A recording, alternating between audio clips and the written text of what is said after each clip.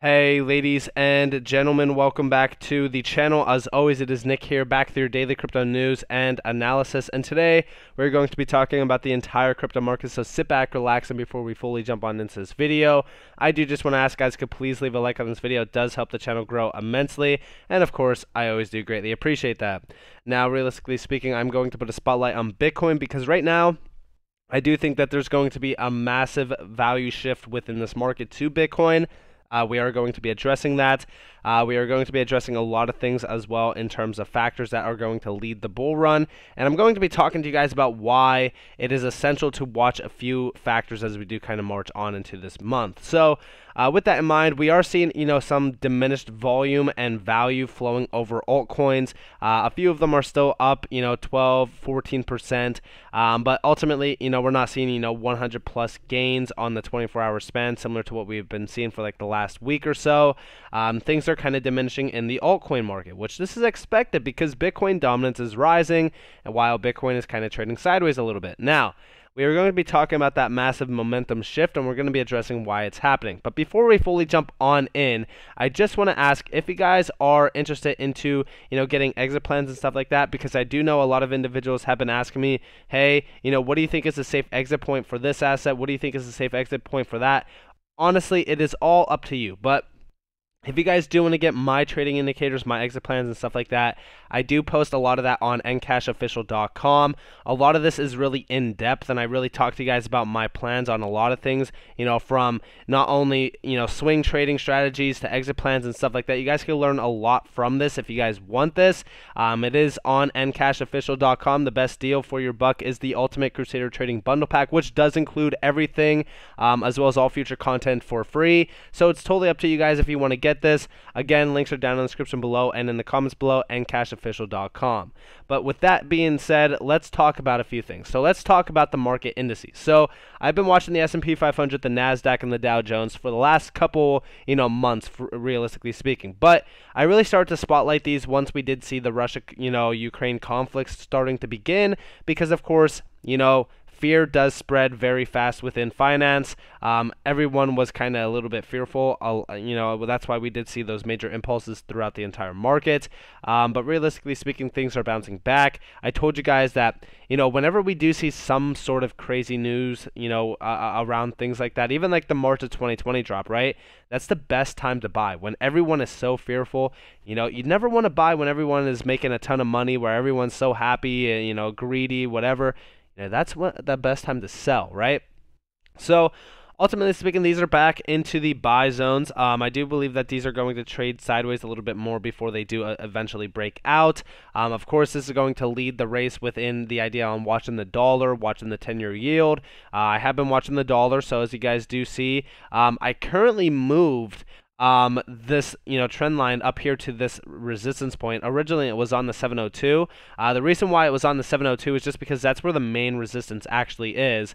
But wicks above are totally expected. They're not unlogical either. Like when we're talking about the resistance here, like you could argue that the resistance was 99.38 where we did wick up to, but realistically speaking, it's having that strong break over the 702 is what really matters. Ultimately, I do think that we will see a major shift in the market. We could trade a little bit sideways, like realistically speaking, when we're talking about this, we could have up, down, up, down, up, down before we have that nice drop in price, similar to what we've seen during the March of 2020 dropping point. So I could actually compare and contrast a little bit. So here we are now, sort of just trading sideways in this momentum shift. Check out the March of 2020, shift, right? So we had this nice downward trend, followed by this nice uptick in terms of value for the dollar. Now, of course, during this time, crypto was crashing. Everyone was a little bit fearful. They didn't know what was going to happen next. They didn't, really think that investing was the smart choice. But realistically speaking, this came down, sort of traded sideways, which I think we are doing right now, which will lead to a massive downward trend, followed by a multi-year sort of bear market, if you will, for, the dollar. Now, this is the best time to really kind of analyze this and watch this, because if we do have a strong impulse on this, it is going to send, the market to, a nice sort of uptrend, push, similar to what we did see during 2020 into 2021. During this entire time, this is, ultimately speaking, it's funny because during the bottoming of the dollar during this time here, January 2020, 2021 is when things really started to get, crazy. But of course, during this entire time, Bitcoin was pumping and going to new all-time highs, and the market looked extremely bullish. Now, as we are watching the dollar, I have been watching the 10-year yield. I've been telling you guys about this, but ultimately this tells you where a lot of money is flowing. I do believe that risk assets are still the main, focus point from retail standpoints. I think that this is really telling us that there is a lot of demand for, risk assets, more so like stocks and crypto. We've seen this during, March of 2020. During this time, there was a major demand, but it followed by a major crash while the dollar was continuing its momentum. But as you guys do see the dollar sort of, dropping here because, this started around like the end of March where it really started to drop in price. And here you guys have, April sort of downtrending, but it ultimately picked back up. A lot of focus shifted to, of course, crypto and stocks, causing major, bull runs to really happen. Now, ultimately, I have been watching the RSI on the dollar. Right now, we're sort of still in a bearish point. I know we're breaking above the moving average on the RSI, but similar to what we've seen back in March, we'll ultimately see if this continues this downward trend where we are bouncing off the moving average and still going down in that downward trend, similar to what we've even seen back in March of 2020 during this entire time back here, where we did see wicks above, but ultimately still trailed down. Now, as we are talking about this, let's talk about Bitcoin. So, first off, we do see here Bitcoin. Everything points in direction of an imminent pop to the upside. The dollar topping, miners holding, long-term holders not selling, short-term holders taken off the train, bullish divergence on illiquid supply, and then, of course, strong accumulation, Bitcoin in circulation falls, etc. Honestly, a lot of things have been getting very bullish within the, major economics of, finance, especially within the 10-year yield, the dollar, the major indices. All of this is kind of leading us back to the idea on, should we be focusing on Bitcoin? And we 100% should be. And you guys already know I don't hold any Bitcoin. I am, strictly in altcoins right now. But this is because I am preparing for alt season. I have been watching the total 2. You guys do see the total 2 weakening here at a little bit of a resistance point. I have been kind of addressing this a little bit, but our resistance point here is kind of taking me back to around like the September time frame, where we did have this nice impulse down to this bottom fib at around like almost $1 trillion before we had that nice spike up in value to all the way to the highs of November. So I am watching the total 2 to see if we do reject. So far we have been bouncing off that 10-day EMA, which is that yellow line as you guys do see down here, which is pretty good. As long as we kind of hold the fort, that's totally fine with me. Have I been buying altcoins just yet? No, I did buy Status. I put a little bit money in on the side, but I am watching Bitcoin closely here. We actually see here for the first time in a while, Bitcoin breached the 50-week mean and established last week's trading mostly above it. It's somewhat promising sign of underlying momentum. The seasonality of April is on the bull side. Is Bitcoin ready for the breakout? And here we have this nice sort of sideways momentum waiting for that next major impulse above the all-time highs. Now, as we are watching this, right? So, I have been watching Bitcoin closely, and I actually, charted it the other day where we do see this sort of bounce off of this bottom support figure, and we kind of continue onward and upward above 50K. This is going to take a little bit of time to get there, but realistically speaking, I have been watching the weekly chart more than the daily chart. And the weekly chart has sort of a diminished volume aspect to it. Of course, this is the new week, so we're going to watch the volume sort of, trickle in here. But realistically speaking, the weekly, candle has bounced off of our, support zone perfectly at about 45.2K, sort of trading against that 382 resistance. Once we do have a significant break above that, it's going to repeat this October timeframe pump, where we did go to, 69K, aka the all-time high. So I'm really watching for a strong break above this 48.3K zone. Again, RSI on the weekly looks pretty strong, looks sort of sideways momentum here. The structure of Bitcoin looks very bullish. I mean, we've been in, higher lows since going back as far as January, where our low here was about almost 33K, followed by a secondary low of about 34.1K, followed by some sideways momentum here at this other low at 37.8K, and then we had this nice low at about this fib level of about 41.5K, and now we just kind of trailed trailed down, and it made our next major, higher low at about 44.2K. And realistically speaking, I do believe that the next major, higher low will be around this fib level of about 46.6K. We'll probably have that strong breakout followed by a trail down to test that, support zone. So, something like this would actually be expected. Do we have to come down this low? No, we could actually have a strong, sort of, I would say, retest of that resistance point that we're kind of trying to break out right now above.